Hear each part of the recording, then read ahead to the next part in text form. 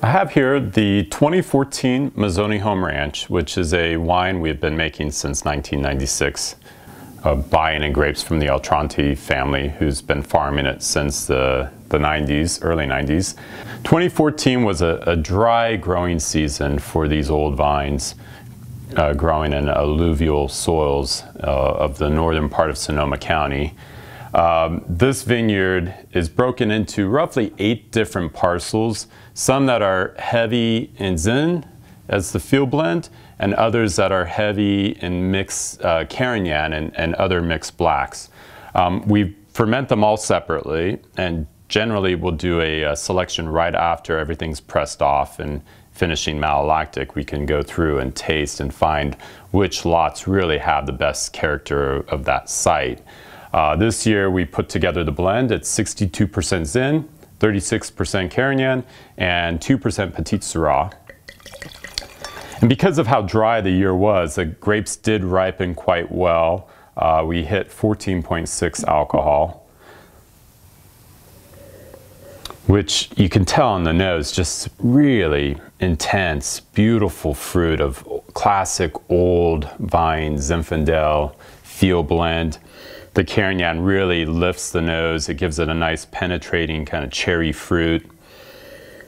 And then some underlying kind of racy mint and herbal notes.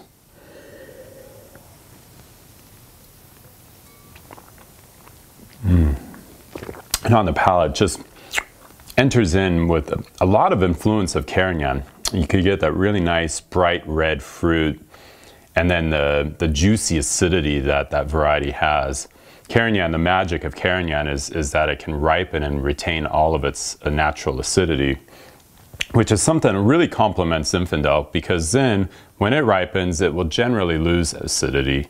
And so the two, when they're blended together, will make a really wonderful wine with a lot of liveliness and fresh flavors. It's a supple wine as well. The tannins from this vineyard can sometimes be quite austere, but in 14 we really held back on pump overs and really tried to keep this wine more elegant and more kind of fruit forward and balanced. So the maceration times for most of the fermenters were between 6 to 7 days before pressing. And with that, it really kept the tannins from becoming too pronounced. And because it's been now in bottle for, gosh, almost 2 years, it has had a chance for the tannins to really soften and resolve. So at this point, I mean, the idea of our advanced tasting program is to make wines that we can sit on and age here at the winery, release when they really have hit their perfect drinking window. And this is the case of this wine right now. It's really showing at its best.